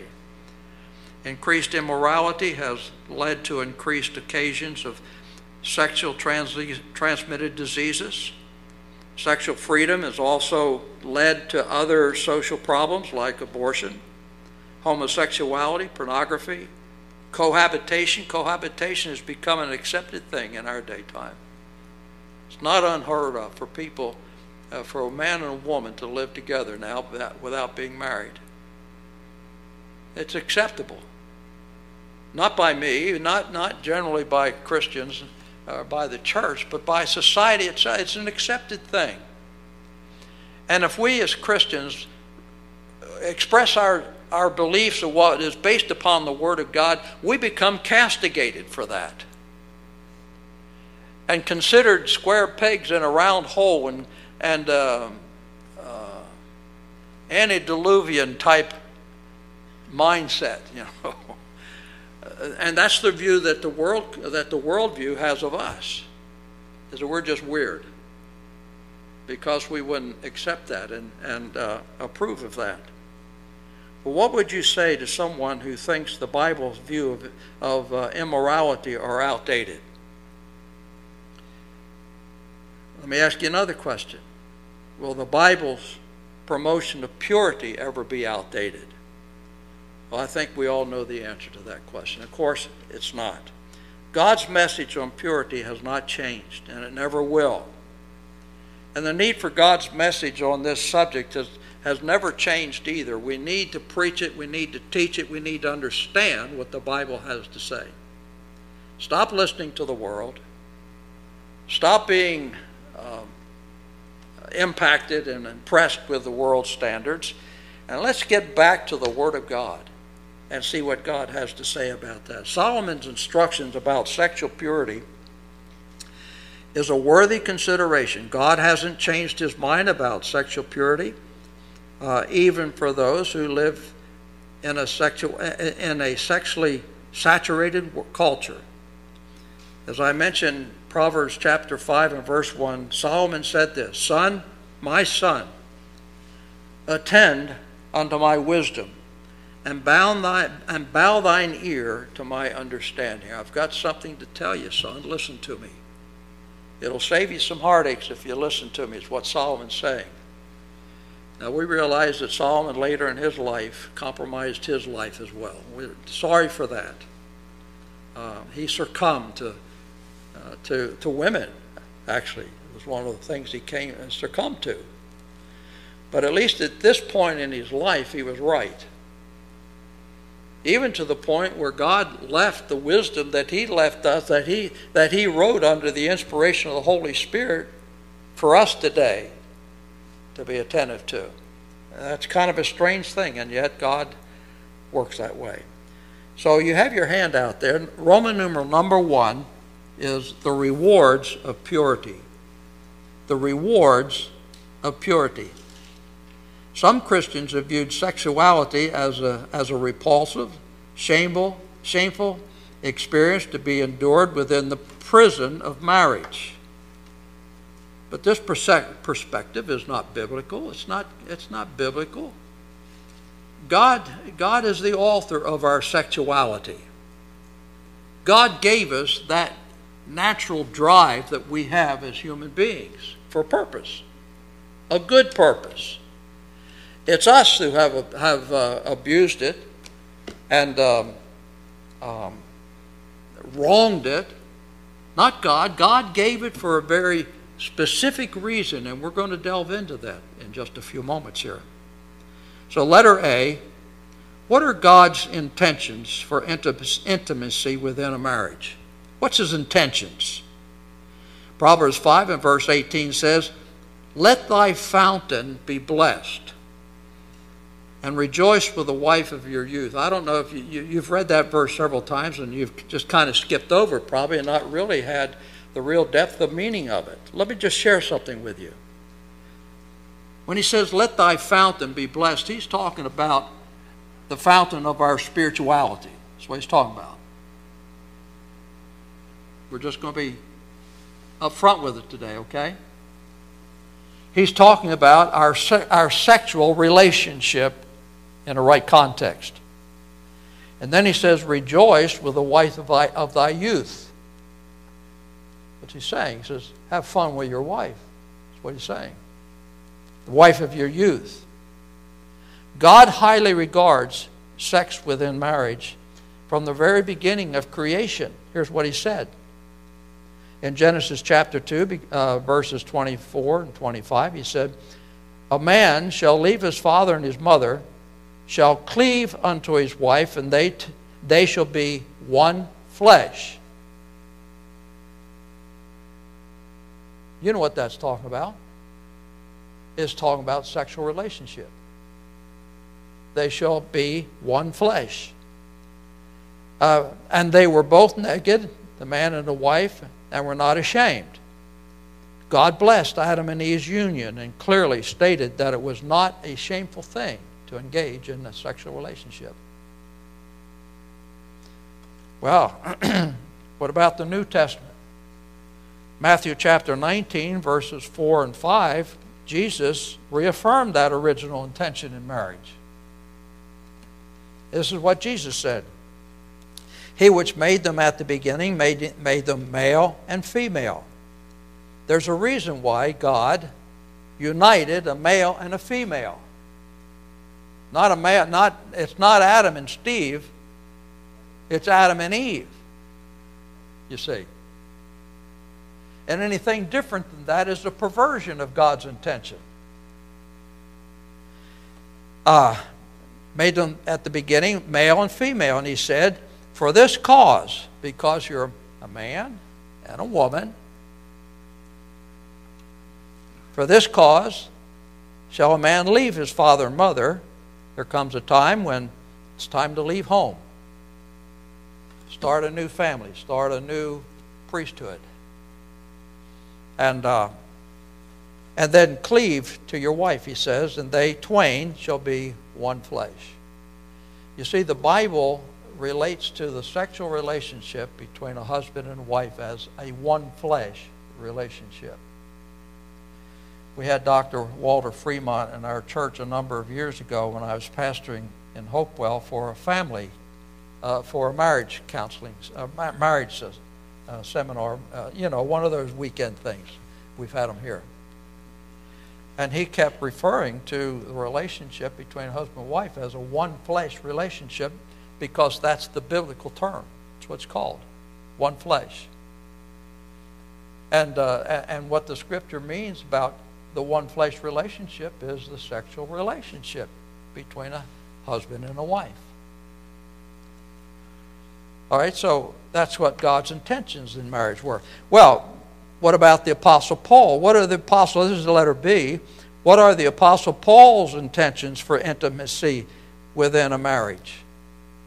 Isn't it interesting that Paul says the same thing? God said it first in the Old Testament, Genesis, and in other places. Jesus confirmed it. And here comes the Apostle Paul, which we heard a lot about today. That was an excellent message, wasn't it? In Ephesians chapter 5, verses 31 and 32, Paul wrote, for this cause, for this reason, man shall leave father and mother, shall be joined unto his wife, and they shall be one flesh. This is a great mystery, but I speak concerning Christ and the church. And so Paul takes the marital relationship and uses it as an illustration of the relationship that we have with Jesus Christ. Now that relationship is not the same one flesh relationship, so to speak, as it is between a husband and wife, but he's talking about intimacy here. That our relationship, the relationship of the church to Jesus Christ, should be a very intimate relationship. That's the reason why we should give our whole heart and mind to Jesus Christ and allow Him to control us and use us for His glory. All right, so what are we to conclude then about sex based on God's words to Adam and Eve, Jesus' words to the Pharisees, and Paul's comparison of the bride to the church? God endorses it. God endorses it. And let me just be very frank.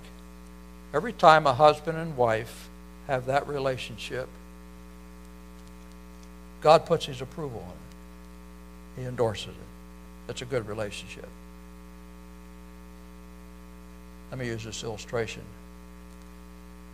I led a lady to the Lord that started coming to our church when I was pastoring in Hopewell. And her husband wasn't saved, and she went home and told her husband that she got saved. And his first comment to her was, well, I guess that's the end of our sex life. Well, he soon found out, I think, that it was probably the beginning of it, really. And but that's the attitude that's how the world looks at it. You know, can't have any fun anymore. You know, that's the end of it all. No, it's not. It's a wonderful, beautiful relationship that God illustrated by His relationship to the church. And it's a relationship that married people should readily enjoy. So that brings us to point number 2, the price of immorality. The price of immorality. In Proverbs chapter 5, Solomon has a conversation with his son, as I referred to earlier, about sex and a pure life. And every father should have that same conversation with his sons. And I believe every mother ought to have that conversation with her daughters at some point in time. And the truth is that a lot of fathers and mothers don't do that because it's a sensitive subject, isn't it? But we ought to have enough concern for our children that we'll find somehow, some way to set them aside, take them aside. And we say, tell them about the birds and the bees. It's not about the birds and the bees, folks. It's about a husband and wife. Or tell them about the facts of life. Well, no, tell them about the one-flesh relationship and what God thinks of it, and God's intentions for it, and His plan for it, and the beauty of such a wonderful relationship. We get the idea that this marital relationship is I'm groping for words here. You can fill in the words, okay? We get the idea that it's an impure something or other, you know. No, it's something that God designed. And for two reasons. He designed it, first of all, for the propagation of the human race. And also, He designed it for pleasure. And we ought to thank God for it. The answer, well, let me see. Why couldn't Solomon just tell his son about the benefits of marriage without going into detail about sexual sin? I think the answer to that question is pretty obvious. Solomon's son, and all of us can be tempted to ignore God's wisdom and run our own lives if we want to. We lose sight of the devastating consequences of sin, and Solomon reminded his son of those consequences so he would avoid the temptation to follow the lust of the flesh. The lust of the flesh is a very real thing. In verses 3 and 4 of Proverbs 5, it says this: the lips of a strange woman drop as a honeycomb, and her mouth as smoother than oil. But her end is bitter as wormwood and sharp as a two-edged sword. Here's what Solomon was telling his son. His son said, son, you know about wormwood. It was a rather prevalent thing at that time. Wormwood is a bitter, poisonous hemlock.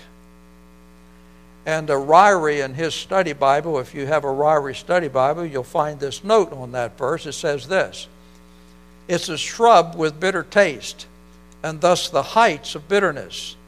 And he continues to say that the adulteress may appear sweet, but in reality she's exceedingly bitter. And so he's warning his son about the temptations of those who may tempt him. And then he also says she's like a two-edged sword. This in actuality in the Hebrew is in the plural, and it points to the inescapable nature of a sword's blow. It'll get you coming and going. And so it's a dangerous thing when we flirt with sin, when we flirt with immorality, when we flirt with promiscuousness. We're going to get hurt. Eventually, we're going to get hurt. So letter A, under Roman numeral 2, sexual sin destroys the one who commits it.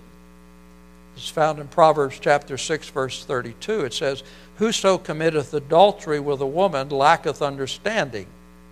He that doeth it destroyeth his own soul. That's pretty straight admonition to his son there, isn't it? In other words, sexual sin may seem to be fun and glamorous, but it leads to shame, degeneracy, and judgment. Letter B. Sexual sin is glamorized today. I mentioned this early when I was giving my opening remarks, that you can hardly do anything today without being inundated with some kind of sexual content. They even use it to sell cars and hamburgers and all kinds of stuff today, you know. As I said, you can hardly turn on the television without getting bombarded by some kind of sexuality, and a good reason to get rid of television. I don't know. At least control it. Amen. I have a question. What examples can you cite to show how sexual sin leads to bitterness and destruction? How many homes or families and lives can you point to as an example of what immorality and infidelity can do? You know, I was brought up in a generation when I was a kid, you didn't even use the term pregnant in those days. It was, well, she's in a family way, or she's with child. And all kinds of words have come to the surface here recently. I understand that Burger King now has put out a commercial using a terminology in it that none of us would ever use in the past. I don't know if you've seen that commercial on TV or not. That's not particularly referring to sexuality, but something different. But things have changed dramatically. Things have changed dramatically in the last years. Seriously changed. And we've gotten to the point where we accept things. Do I dare say this? No, I don't think I'm going to say it. But there are words today that were just taboo a few years ago that are commonly used these days. And we hear them. And I'm fearful that what we've heard may someday just come out. You know, I try to guard myself. I had a preacher one time tell me that he was preaching a message in a church on soul winning. And he was just really waxing eloquent, and it seemed like the Lord was giving me real wisdom. And he said, I came out with something that he said I would never said. He said, there's some people that just don't give a about winning souls to Christ. He said, that's not my language. He said, but it just came out. And I'm afraid today that some of these words that we hear, not meaning to hear, we have to, in the workplace or out on the street or even on TV or something, we're inundated with words that, and all of that stuff, you know, gets in our mind.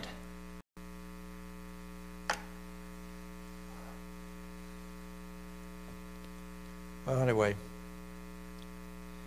while sexual sins have consequences, the consequences should not be our primary motive for purity. That may seem to contradict what I've been saying, but let me explain. The consequences of sin are secondary to the fact that God calls immorality sin. And immorality offends God's holiness. And that ought to be the primary motivation for a believer to remain pure.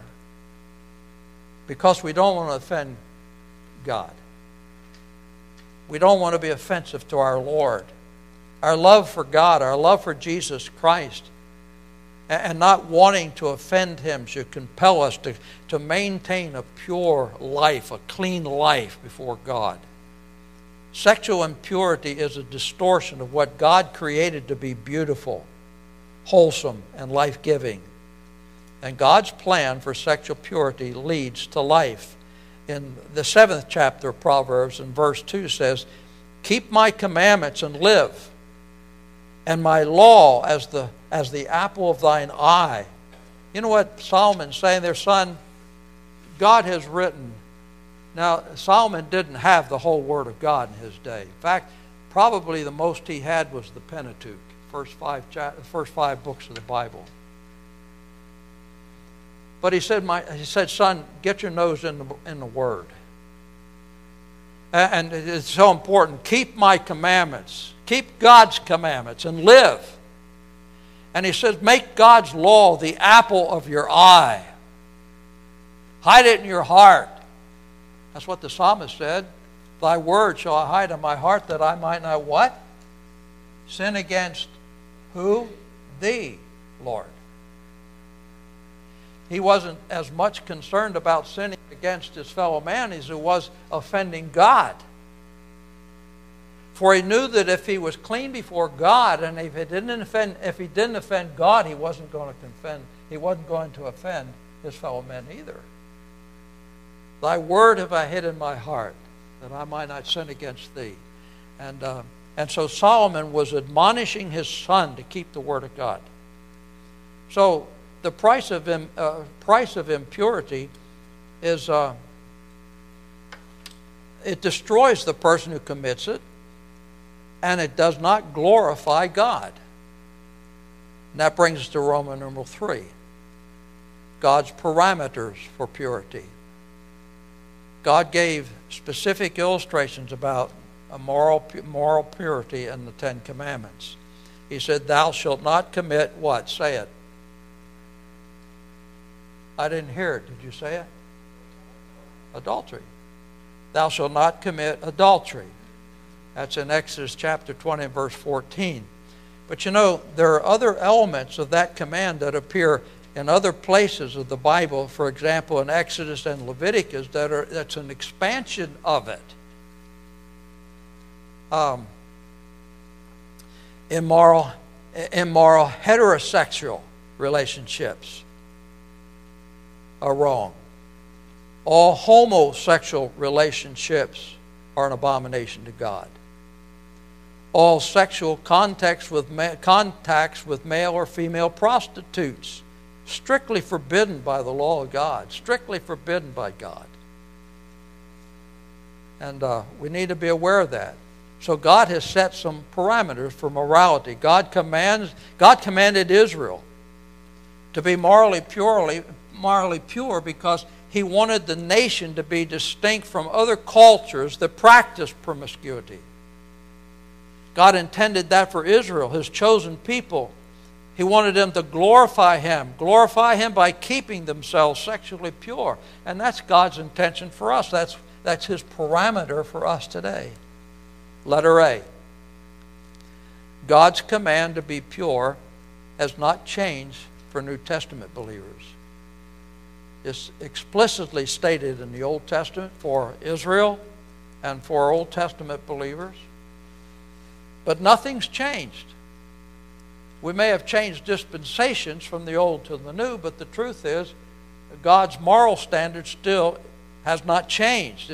His command has not changed. It's for believers today. Number one, believers today are to use their bodies to glorify God.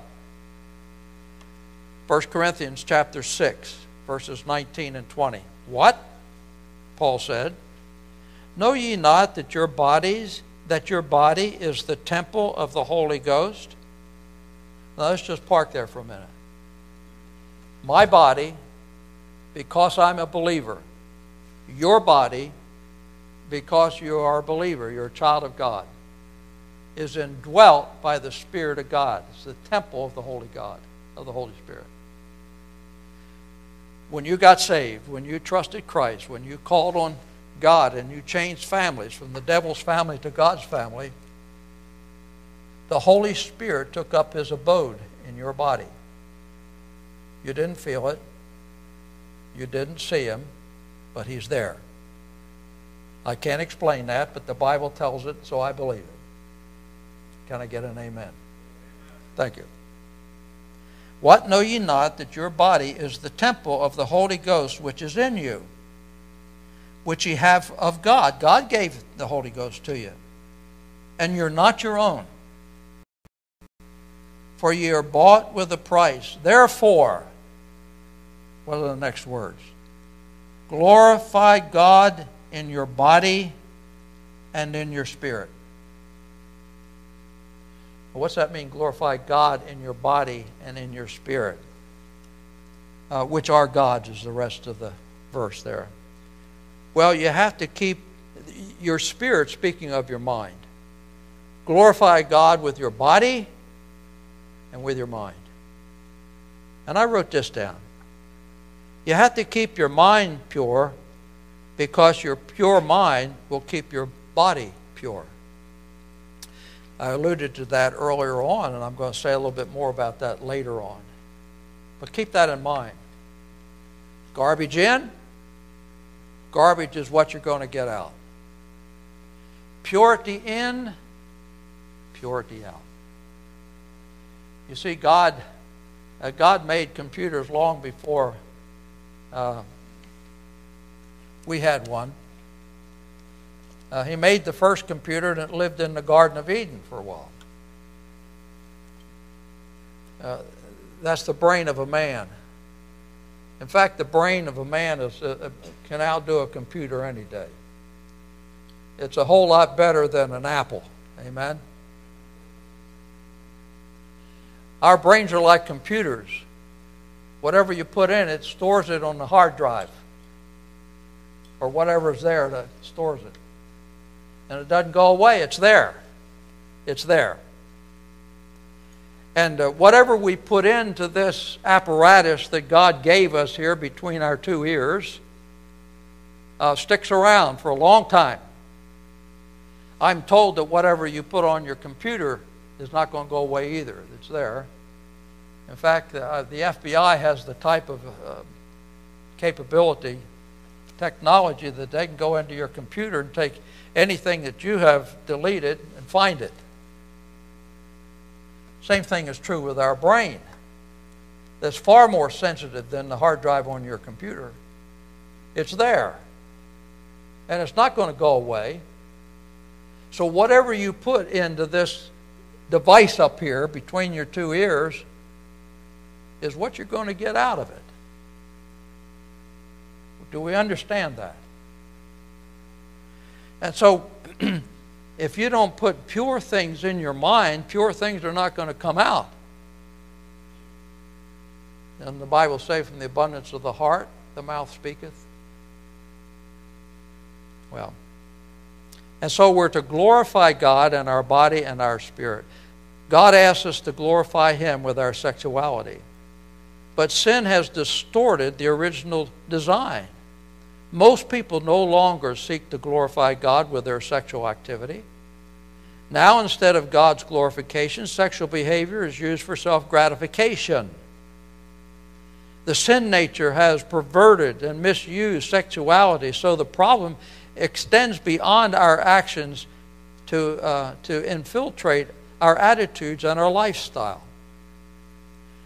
And as a result, we get what Paul wrote in Galatians chapter 5, verses 19 through 21, where he says, the works of the flesh are manifested, and then he lists them. The works of the flesh are manifested, which are these. And the first few that he lists are what? Adultery, fornication, uncleanness, lasciviousness, and he goes on with idolatry, witchcraft, hatred, emulations, and so forth. But the first four that he lists here are impure sexual practices. These are the works of the flesh. And but notice what he says after he gives us that listing. And by the way, the listing he gives is not complete because he says this and the such like. In other words, he just gives us a partial list there. There are works of the flesh. But then he goes on and says this, of the which I tell you before, as I have also told you in time past, that they which do such things shall not inherit the kingdom of God. Really? Does that mean that an adulterer is not going to go to heaven? No. David, the Old Testament, was an adulterer, wasn't he? And I believe we'll see David in heaven. He got God's forgiveness for it. Poured his heart out to God and asked God to forgive him. But I think what Paul is driving at here when he says shall not inherit the kingdom of God means that you're not going to get much of an inheritance of the blessings that come with going to the kingdom of God or being in the kingdom of God. I know there are different interpretations of that, but I think that comes the closest to what Paul's trying to tell us here, is that we're going to lose some real serious blessings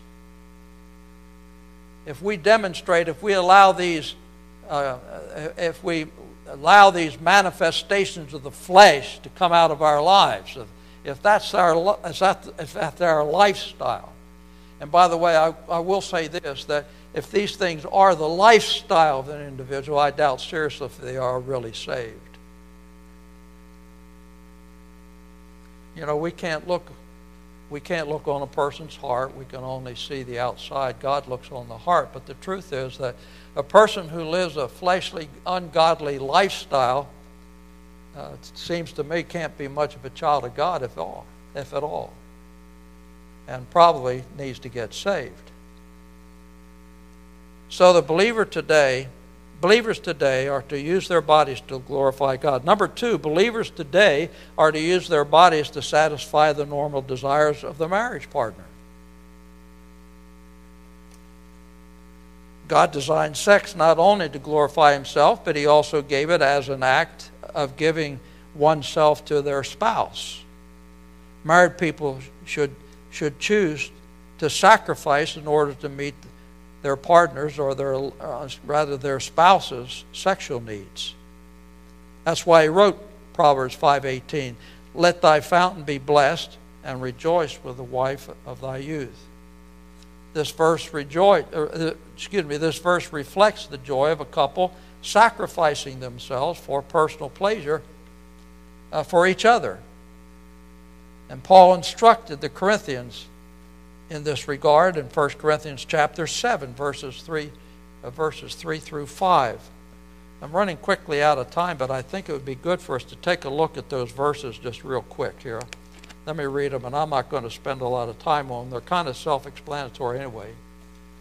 But 1 Corinthians chapter 7, and beginning at verse 3, it says this, "Let the husband render unto the wife due benevolence, and likewise also the wife unto the husbands," talking about their sexual relationship. Verse 4 says, "The wife hath not the power of her own body, but the husband. And likewise also the husband hath not power over his body, but the wife."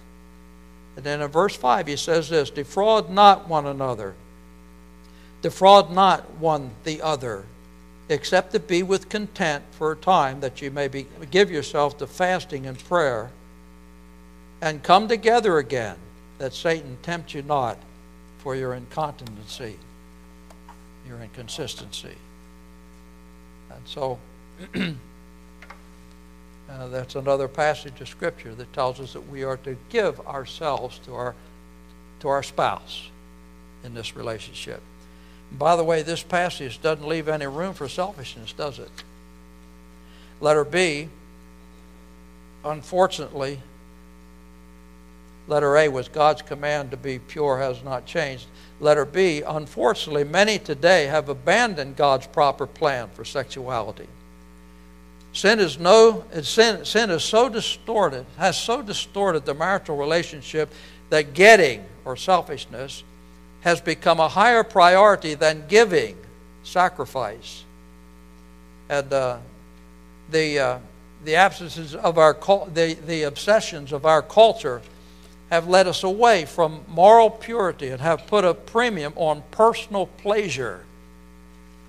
And that's spilled over into our marriage relationship. Today's moral culture has produced an atmosphere of indulgence rather than of responsibility. The arrogant statements we hear today regarding personal promiscuity illustrates that pretty well. Here's some that we hear. For example, well, we practice safe sex. That's equivalent to acting responsible. Really? I'm talking about people that engage in sexual activity outside the bounds of marriage. Well, we do it safely, really. Or avoiding an unwanted pregnancy supposedly fulfills our responsibility. But let me suggest something better. How about abstaining from promiscuous immorality, period? Then Roman numeral 5, number 5. Why do people yield to immorality or impurity? Why people yield to impurity? And I'm going to have to do this quickly because I've only got a few minutes left here. Why people yield to impurity? Letter A lack of devotion to God. Involvement in sexual immorality stems from a lack of devotion to God. In fact, this lack of devotion is the source of all sin. We find this out in Romans chapter 1. And in verses 21 and 28 of Romans chapter 1, it says this: when they knew God, they glorified him not as God. Neither were they thankful, but became vain in their imagination, and their foolish heart was darkened. And even as they did not like to retain God in their knowledge, God gave them over to a reprobate mind, to do things which are not convenient, that is, things that are shameful and forbidden. And though God revealed himself in nature, in natural creation, the unsaved individual refuses to retain God in his thoughts. And so it's a lack of devotion to God. Now, probably what I've just said applies mostly to the unsaved, but the truth is that even for a believer, that if we don't practice what God has told us to do and keep ourselves pure, that too is a lack of devotion to God. Letter B, they lack self-discipline. Solomon rehearsed the tragic end of an undisciplined life. And I'm going to read Proverbs chapter 5, verse 11. Go back to Proverbs chapter 5.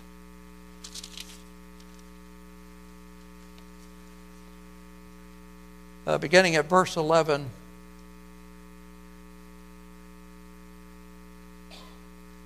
He says this, But now I have written unto you not to keep company with any man.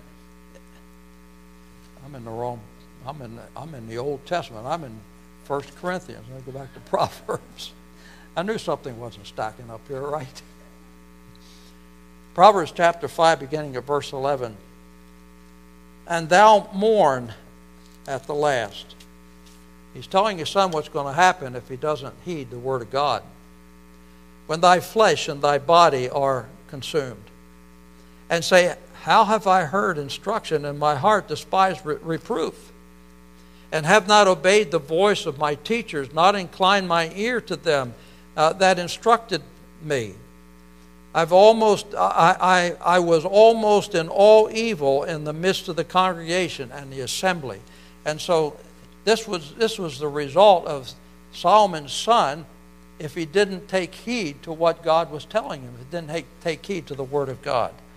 And so it's a lack of self-discipline. We have to discipline ourselves to do what God wants us to do. And that brings me to the last point, Roman number 5. How to cultivate purity. How do we cultivate a pure life? This is probably the most important part of the whole lesson. How do we cultivate a pure life? There are two things, I think, that will help us. First of all, cultivate a pure mind. We discover in both the Old and New Testaments that purity of mind is always the forerunner of a pure life. And Solomon begins in chapter 5 with this admonition: my son, attend unto my wisdom.